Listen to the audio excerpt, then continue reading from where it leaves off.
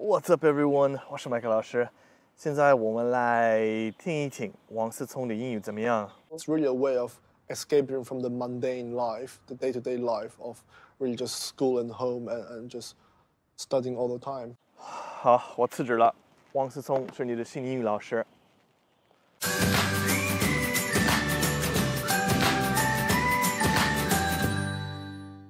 Don't forget to subscribe to my channel.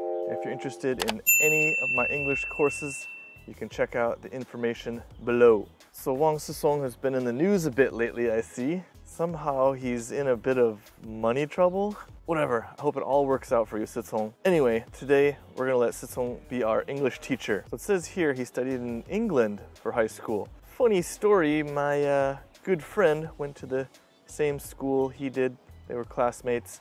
They hang out sometimes on his yacht, so I'm basically like best friends with Sisong. Not really, my life is so pathetic. Wang Sisong, if you're watching, let's hang out sometime. As you'd expect, the son of the richest man in China got a very good education, but was he a good student? Let's have a look.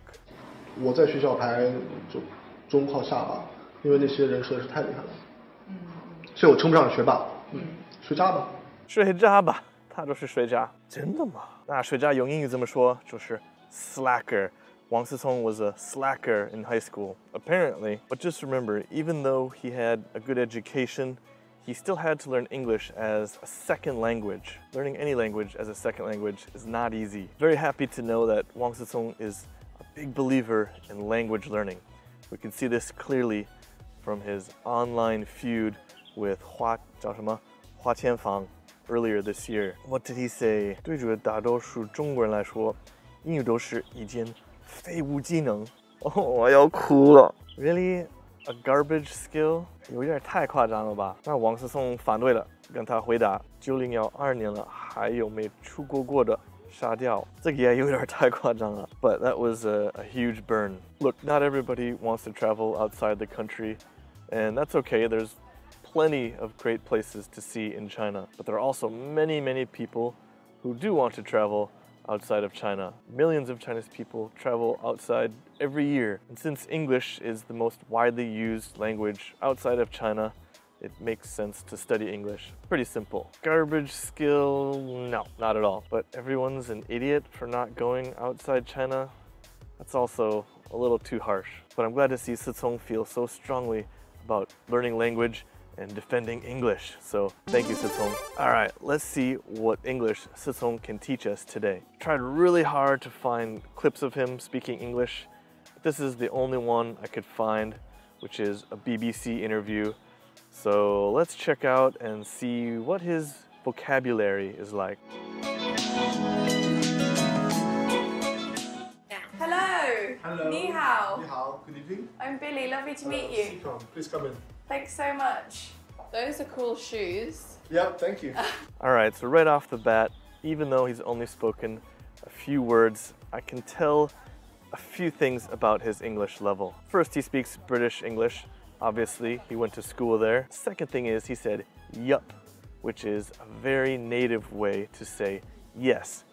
Conversely, for no, you can say nope. But this is something I very seldom hear non-native speakers say.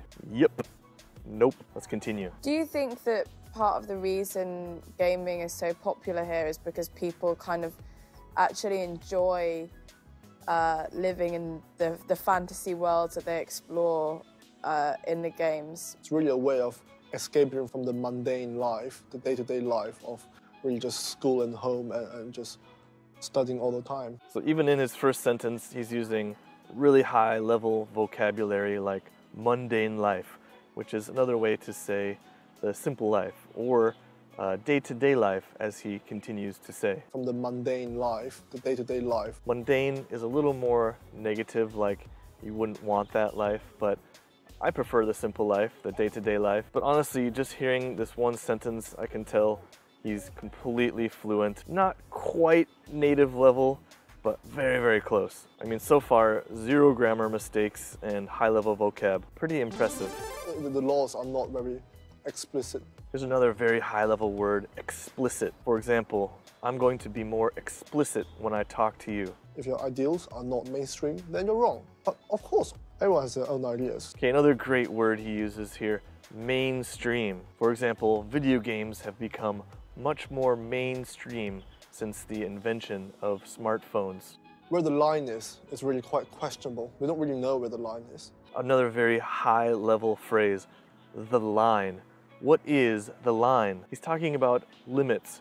For example, you can say, we don't know where the limits are.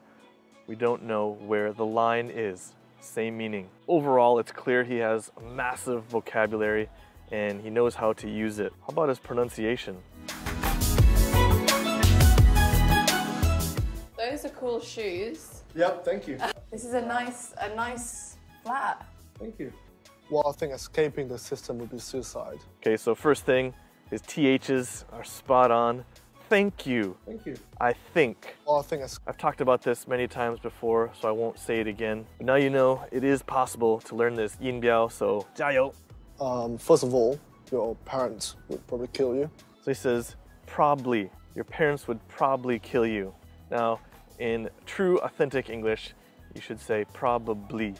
1, 2, 3 syllables. But in native oral English, he says it perfect. He says 2 syllables. Probably. Probably. Again, native speakers of any language are usually lazy like me, and sometimes we just skip syllables. Another thing I noticed about his English is his exceptional grammar. Let's have a look.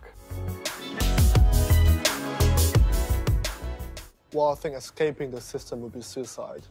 Okay, his verb tenses are perfect. Verb tenses are probably the hardest part of learning English, but they are no problem for him. Would be. We use would as the past of will to describe past beliefs about the future. Really just school and home and just studying all the time. And just studying all the time instead of study all the time. He knows exactly when to add ing to verbs to make them continuous. Perfect. Of course, everyone has their own ideas. So what they do is they put on a mask and they go forward in life with a mask. So this is the only tiny grammar mistake I heard in the entire interview. It's a common one, which is forgetting articles such as an, or the. And they go forward in life with a mask. In this case, he forgot to say a mask. No big deal, really. So we usually use before a singular noun that begins with a consonant sound. Mask is singular, M is consonant, a mask.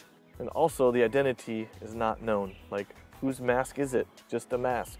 Why is online gaming becoming so popular in China? Because once you go online, you can take off that mask. So here he remembers the article the and does it perfectly. You can take off that mask. Now he's talking about a specific identity, which is you. You can take off the mask. He changed the subject from someone unknown to someone specific, you. It's a really small thing in English, but he got it perfect the second time, so well done, Sitong. Another thing that tells you he's a very high-level English speaker is his use of hyperbole. Let's check it out.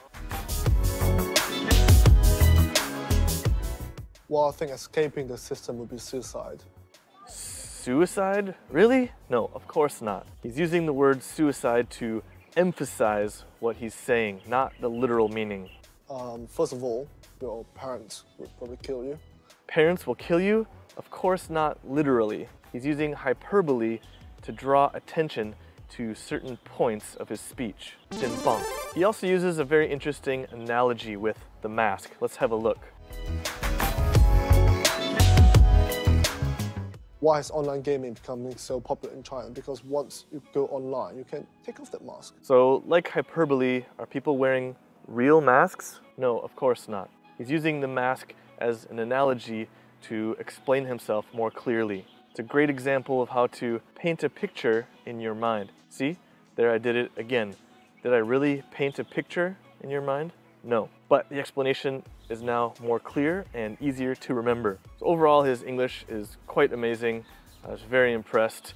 A little work on the pronunciation and he would be native level speaker for sure. Hope you guys enjoyed the video. Let me know who you want to see next. Don't forget to subscribe to my channel and you can check out my video courses below. 我是麦克老师 and 王思聪 call me. 再见.